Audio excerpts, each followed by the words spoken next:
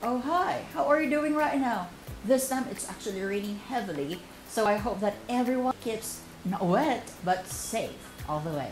Personally, it is for and since which are my favorite prepositions of time. But the question lies on how we properly use them. Well, actually, in the past, I already had a video regarding this too. In fact, I even added there, I think, the word during. But this time, let's focus on how are we going to use the words for together with the word since as a preposition of time. Here, we note of the word for plus a period. A period is a duration of time, like in 5 minutes, 2 weeks, 6 years, 5 seconds. For actually means from the beginning of the period to the end of it.